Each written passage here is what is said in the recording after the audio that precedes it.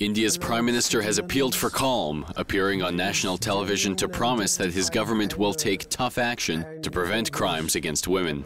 On the streets of the capital, thousands of armed police troops have blocked roads to prevent protesters from marching to the presidential palace. National outrage was sparked after a 23-year-old woman was gang-raped on a Delhi bus and then thrown from the moving vehicle.